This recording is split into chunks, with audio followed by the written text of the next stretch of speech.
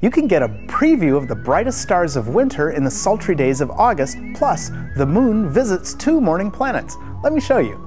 We've got our sky set up for Saturday, August 20th, about 45 minutes before sunrise, facing east, where you'll see winter's super bright star Procyon, Orion the hunter's little dog. And to its right is Sirius, the eye of Orion's big dog. And right above Sirius, the unmistakable Orion himself. And directly above him, Aldebaran, the eye of Taurus the bull. And to Taurus's left, Capella, the brightest star of Auriga the charioteer. And directly below him, Castor and Pollux, the 2 brightest stars of Gemini the twins. On August 20th, a gibbous moon will be very close to Jupiter, and on August 25th, a waning crescent moon will be just to the right of Mars. All of winter's bright stars visible in the east just before sunrise at August's end, plus 2 planets. Keep looking up.